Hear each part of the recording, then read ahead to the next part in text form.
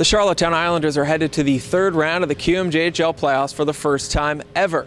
They swept their first round matchup against the Baie-Comeau Drakkar in the second round, sweeping the Cape Breton Screaming Eagles. Huge part of this Islanders team so far this playoffs has been goaltender Mark Grammetbauer. He is 8-0 and listed among the top goaltenders in goals against average as well as save percentage. Earlier this week I talked to Mark and asked him what he would have said if he knew that things would go so well here in Charlottetown. I probably wouldn't have believed it at first, especially, getting 8 straight wins in playoffs, something that's pretty much unheard of. But, I'm really fortunate to be here, definitely, and it's not only me, it's the guys in front of me, so they're really helping out as well.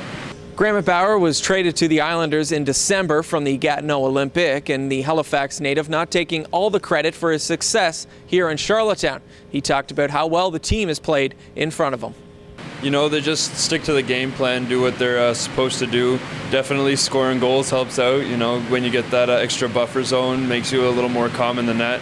Also, our defense have been blocking a lot amount of shots, and just everybody's doing their small jobs, which helps the team win at the end.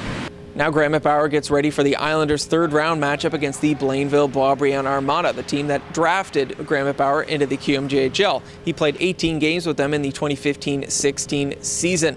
Grammetbauer earlier this year shutting the Blainville-Boisbriand Armada out twice. 3-0 they won on February 24th and then again on March 4th here at the Eastlink Center. It is a confidence booster, Grammetbauer said, but he knows come Friday night here at the Eastlink Center, it's a whole new ball game. Yeah, definitely it helps out with your confidence, but every game is different, right? So you always have to prepare the same way, stick to your routine, and just focus on the little things, and hopefully at the end of the day we'll come out with the win. The Charlottetown Islanders' first ever third round QMJHL playoff series will open up Friday night here at the Eastlink Center. Game 2 is on Saturday night.